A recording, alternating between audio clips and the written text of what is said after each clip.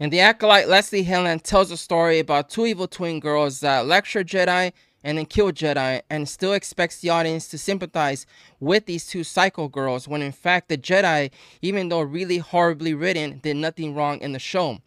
Gone are the days of morality and myth and even fun in Star Wars. This show is anti-Star Wars.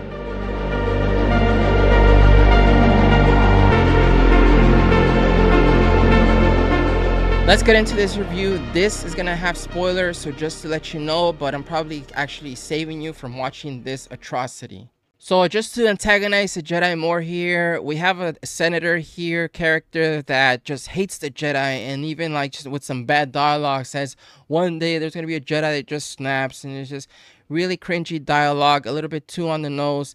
And also right here, how is it possible that this senator knows all this information, and the story here has not made us aware that Yoda and the High Council know about what's going on?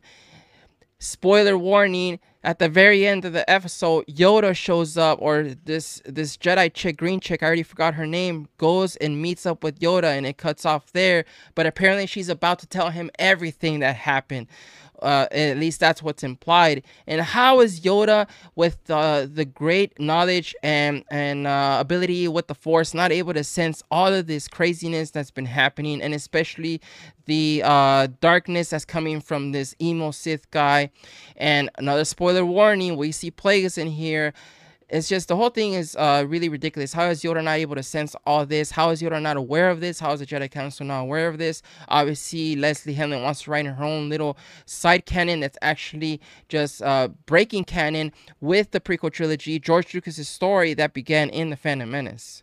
And then probably the shot where it just shows Leslie Helen's arrogance here and ignorance also, because she doesn't even like care about canon or anything like that, and her trying to put her footprint here by adding Plagueis, and he just shows up all creepily like some kind of like weird horror monster here. This doesn't feel like a great moment where this legendary Sith character that trained the Emperor Palpatine is portrayed in a better way. No, he's just kind of this creepy, almost zombie looking creature behind this rock. It's ridiculous. Great, more bad lightsaber choreography here for us here. A rematch of their duel from, I believe, episode 7. And then we have also, fast forward here, a girl boss fight here with these two. Very cringe girl boss fight.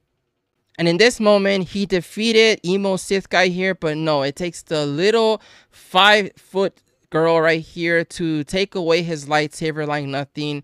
Girl boss here, little girl, defeats the super trained Jedi here, who defeated the emo trained Sith guy here. That's how it is in Disney Star Wars. This is the worst moment in the show right here. Just the whole season here is this twin goes bad, then goes good, then bad, and then the same thing again right here. And the worst thing about this is that Soul did the right thing, killing this witch mother.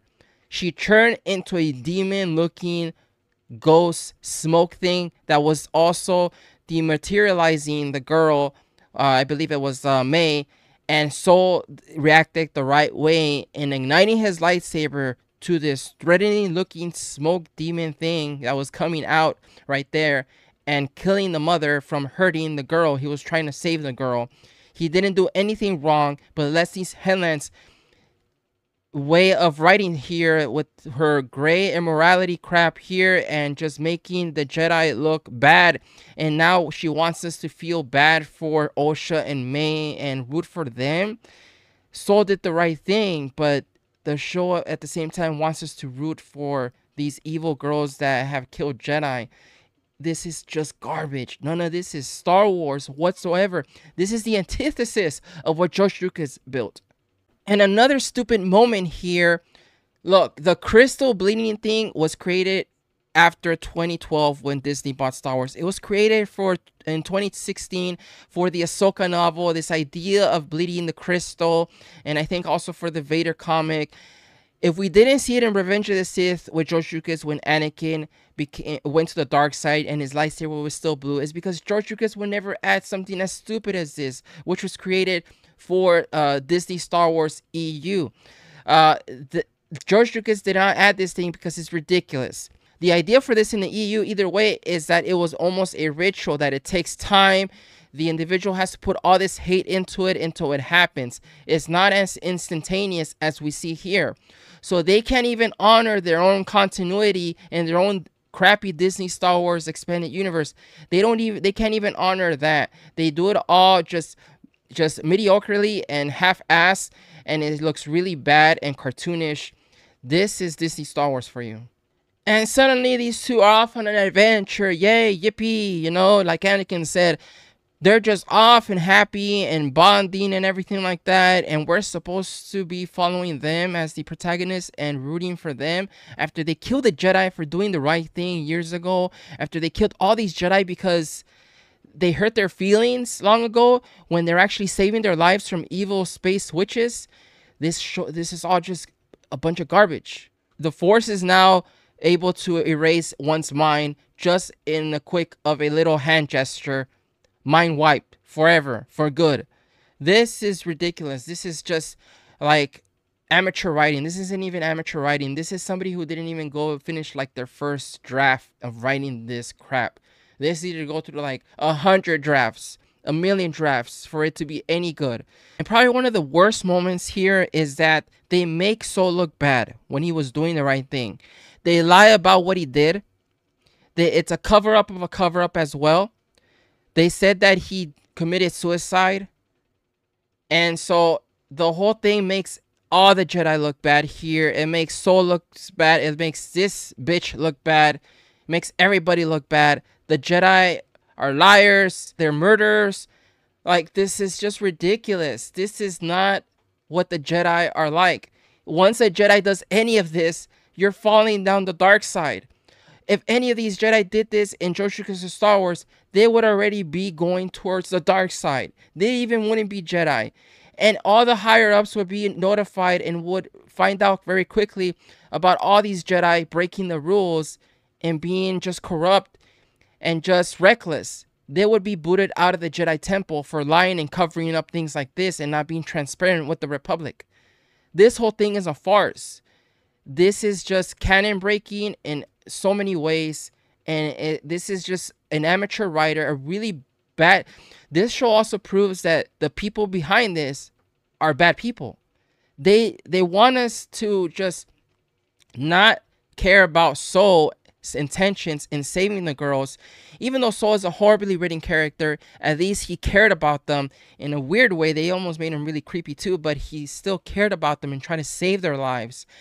And he's still put on trial by these characters that are essentially evil. And the audience wants us to follow these characters and side with them and agree with them that Soul was wrong. And anybody with the brain understands that that's not true. That's not right. Soul was right. And these people are evil. And these are made the protagonists and the ones that we're supposed to follow and sympathize with. This show is just a bunch of twisted crap that is not Star Wars.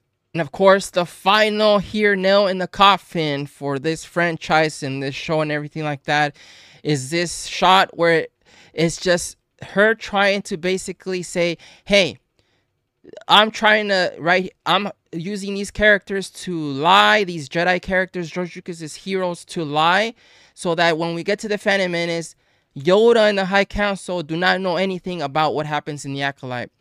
Because my show is so badly written, I'm gonna actually antagonize the Jedi by doing this, because my show is so badly written compared to George Lucas' story. Leslie Helen is a nutcase, and Kathleen Kennedy needs to get fired for letting this bitch write this and produce this show. Bob Iger needs to hold Kathleen Kennedy accountable for letting her give these projects to these insane people. And this is just this shot right here, after everything that happened in these 8 episodes, is a middle finger to George Lucas.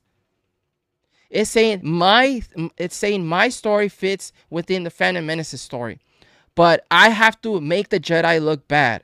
I have to make the Jedi look bad for my story to fit in George Lucas' story. I have to make the Jedi look bad. Fuck off, man. Fuck off, Leslie Helen. Fuck off, Lucasfilm. This is not Star Wars. Thank you for watching. If you like this video, hit the like button. In the meantime, I'll see you guys next time.